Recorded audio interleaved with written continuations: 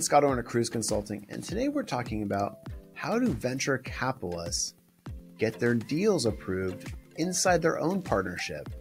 And I'm excited to talk about this because this is kind of behind the curtain stuff here. And I've seen this a lot. I worked in a venture capital partnership and experienced every level of this. So I know what I'm talking about on this one.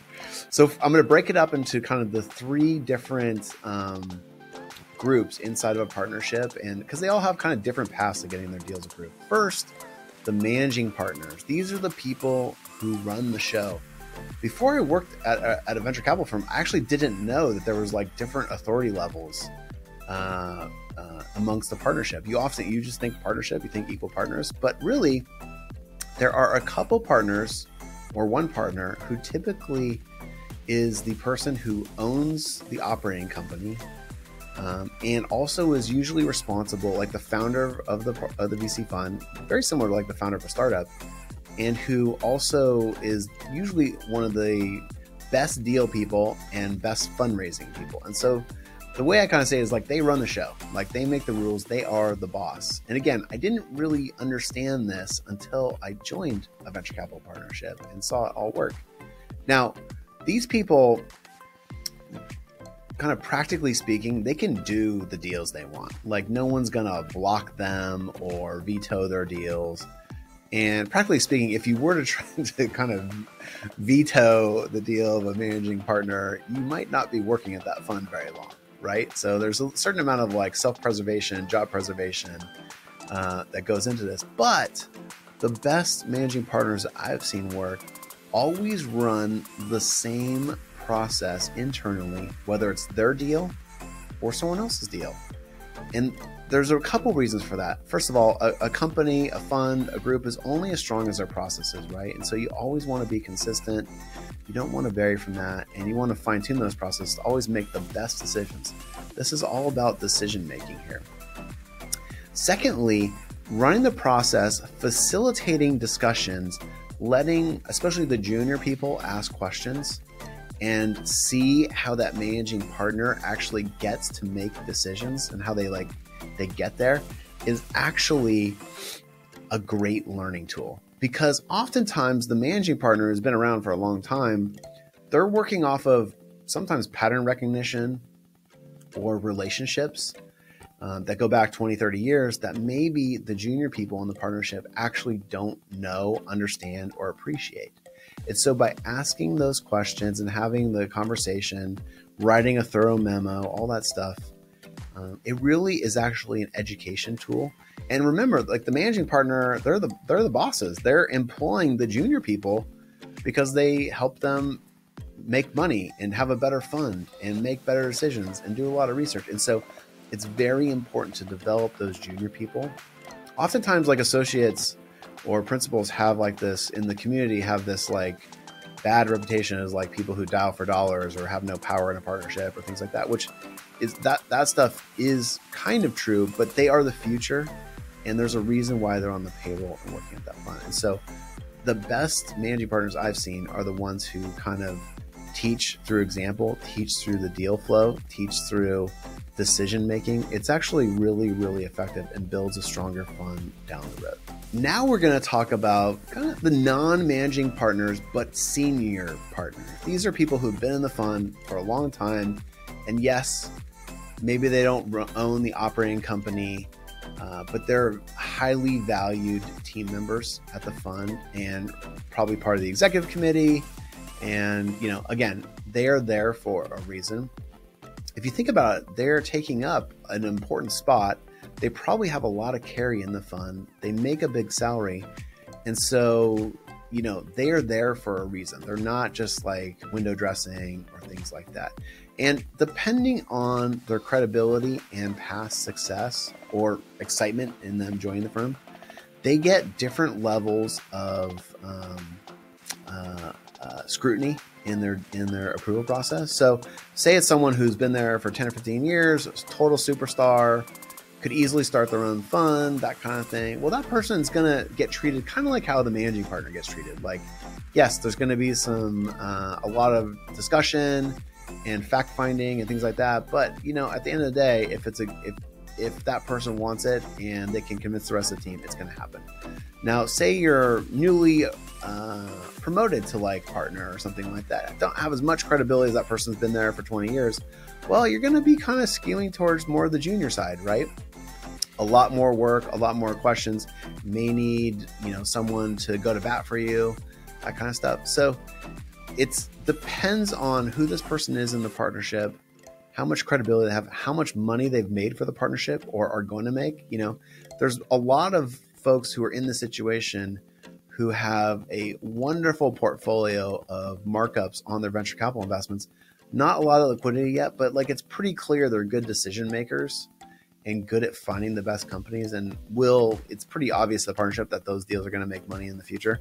So they're going to get a long leash, so to speak. So that brings us to the third criteria, which is, I would say, junior people, junior partners, and new deal makers. And this is a group where,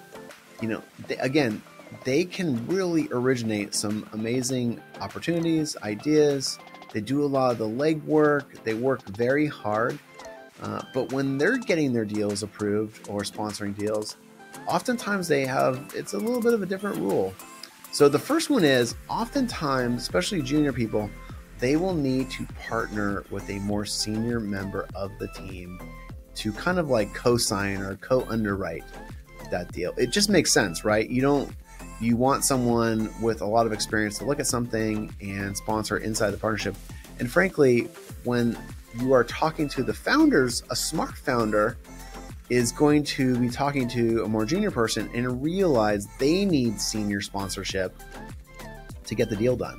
So a smart founder is not going to sign a term sheet if they've only interacted with someone on a junior level, because they have to worry whether it's actually going to get through the partnership or not, right? So there's practical reasons for senior sponsorship on both sides, both the origination side and on the approval side.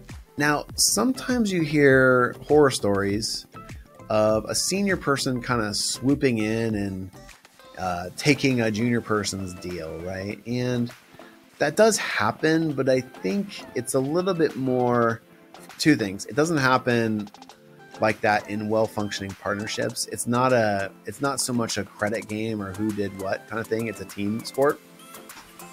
And secondly, again, practically speaking, there's a senior person needed to probably underwrite something or get behind a deal for it to truly get through. So this is kind of the nightmare scenario for a junior person. I remember when I was a junior person wondering about this kind of stuff. I was very fortunate. In my career, I just worked with some really great people who were always very kind and generous to me and gave me a lot of great feedback and helped support the deals I wanted to do. And I will always be grateful for that. So it's not something I really experienced ever personally, but you do hear about it once in a while. Again, in a well-functioning partnership, people kind of know who sourced what and who originated what and who got someone to sign on dotted lines. So I think this is more almost like an urban legend nightmare kind of thing than something that happens all the time. Usually the roles are pretty well understood. Another thing, if you're a junior person, the smaller deals are easier to get done. So that's actually why you see a lot of people new to venture capital or on the younger side getting in at the seed stage or pre-seed stage in those funds, because really, you're not going against the heavyweights of the industry too often. You do go against them sometimes, but you have a little bit more leniency. You can make an impression easier.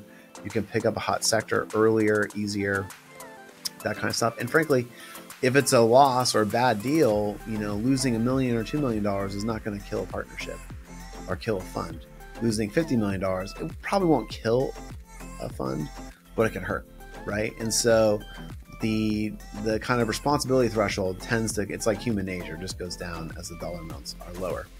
I remember back in my career, I was able to put money in Zipline when I was a young person at a fund, because Zipline wasn't even called Zipline. It was a tiny company. We did a $250,000 investment and no one really paid that much attention to it or cared that much. Right. People, it was scrutinized, but it wasn't crazy. And I worked on Impossible Foods, same thing, right? Like non-meat meat, that sounds crazy. Who would ever invest in that? Well, we invested in that because I thought it was a good idea and it was a small dollar amount. And so I was able to get through the partnership despite being a young person in the partnership. So that's kind of like, those are some practical examples, right? Little dollar amounts, easier to get through. The founders know they're not betting the company on you, so they can take your money, and they know the partnership's behind it, right? If you're a junior person or fairly new, you should also be aware that you only have a few shots on goal. Like, you don't get to just make venture capital investments in perpetuity if you're making bad investments. Generally speaking, it's like 4 or 5 investments. A typical venture capital person will do 1 to 2 deals, maybe in a super hot year, 3 deals a year, right? That they'll be sponsored or be on the board of. 3's a lot. And so you only get a couple years to prove yourself and for the rest of the partnership to judge how you're doing. So make them count. Don't just spray and pray. Be careful, be smart, and make those deals count. We talked about pattern recognition for the managing directors earlier. Beware if you're a younger or new person for negative pattern recognition. Pretty much every idea that comes across a venture capital fund has been tried at least once before, always 10 years before, and oftentimes someone in that partnership lost money making that investment. So, hey, we tried this 10 years ago and it didn't work. You hear that all the time. And so you have to be aware that that negative could be brought up while you're trying to get your deal through partnership in the discussion, and be ready for that. Why is it different this time? Why are the entrepreneurs different? Why is the market more mature? Why is the market ready for this? Why is the technology different? Those are all key questions. Be ready for we tried this 10 years ago and it didn't work negative. The other thing a junior partner or junior person can do is take on other roles at the partnership or the fund to show that you care. You know, there's a variety of this. Like, the example for me was I became chief compliance officer when we started getting regulated all of a sudden. And it wasn't because I wanted to do that. It was because we were a team and I was uniquely qualified to do that in a way. And I was also someone who was willing to do the work, the extra work, right? It wasn't like I got more money for doing that or anything like that.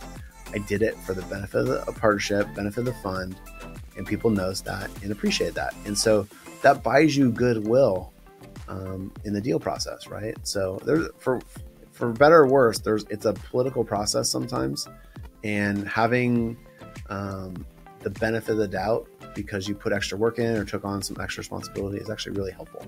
So those are the 3 buckets of people at a partnership and who have different levels of autonomy, authority, ability to do an investment. And whether you're the managing director, the senior person who maybe isn't a managing director, but very senior, very credible, or you're the junior person. Remember, everyone started as a junior person. Everyone had to learn.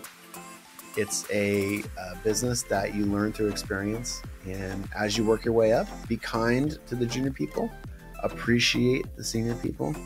And when you're running your own fund, make sure you run a nice, tight process and always do it the same way so that you can teach the rest of the team how to actually evaluate opportunity. Hope that helps. Hit us up at kruzeconsulting.com if you have any questions. Thanks so much.